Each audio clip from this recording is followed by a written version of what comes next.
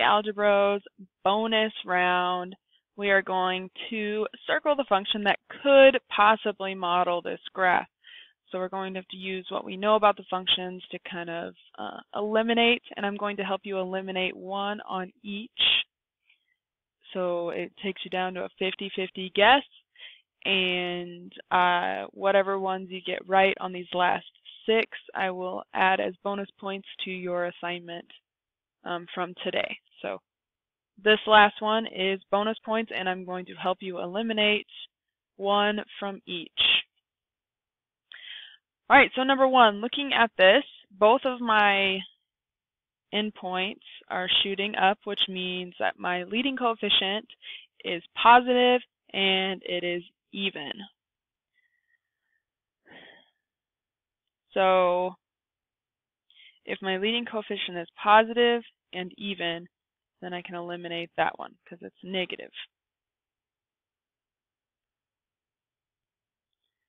All right, let's take a look at number 2.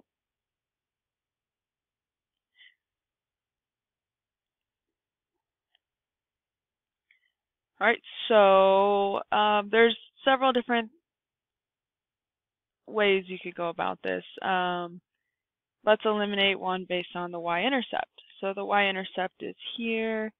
It's a positive value. In our first equation, our y-intercept is shown as -1, so we can eliminate the first one.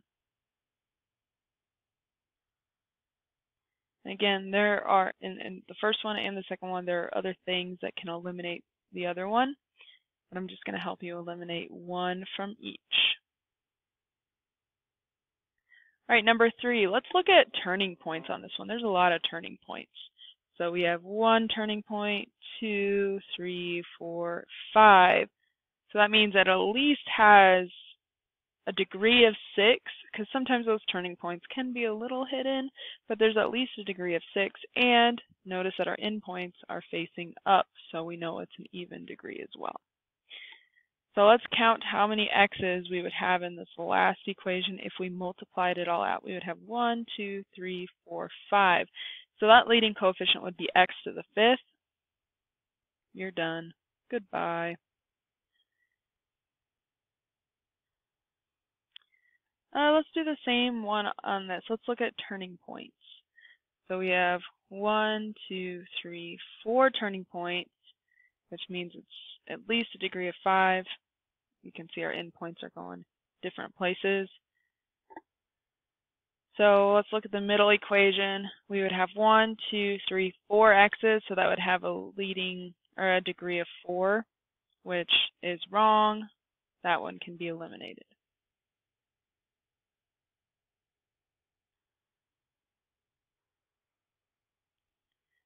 Number 5. We could do turning points again. Let's do turning points again.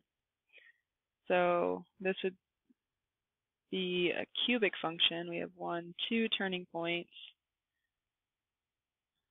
And if we look at this middle equation, if we multiplied this all out, when you multiply this out, it would have a degree of 3 because it's x to the 3rd power. But there's also another x here, so this would have a degree of 4. So you're done.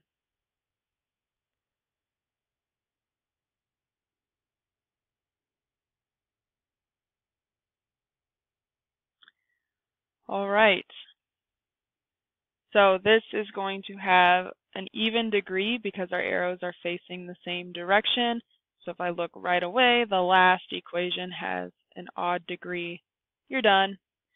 So now you have a 50-50 shot of getting the right equation. And again, if you answer these ones, it is bonus points today. So I'd go through and mark the ones that have been eliminated.